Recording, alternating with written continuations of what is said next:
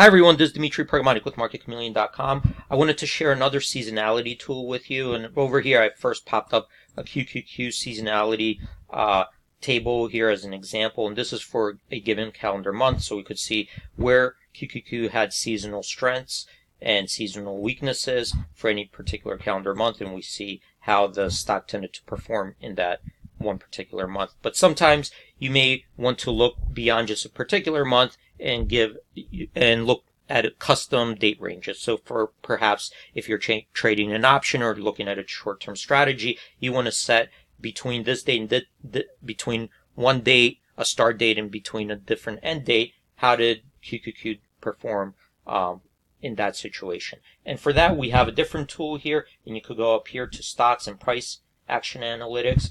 And let's just put up QQQ here as an example. And I'm going to change this to seasonality. Now we see that there's a start date that pops up and an end date. It automatically pops up the start date for the current date, but you could change that to any date you want and then set an end date. So perhaps you're looking for a certain expiration and you want to see between that start date and end date, how did QQQ perform in this case in the last 12 years. And let's run the analytics here. And then we get here a chart, how it performed between those dates from 2007 to 2018. So we could spot any trends or any patterns. And over here we have statistics, summary statistics here. 75% of the time that the stock has been up between these dates. The average return has been 1.64%. The median return 0.44%. This is the average up move and the average down move.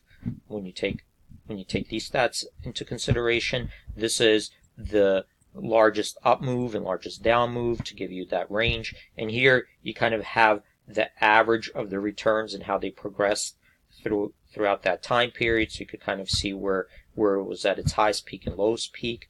And then down here you have more summary statistics here to help you out make that seasonality analysis and see statistically how the stock performed during a given period within a year.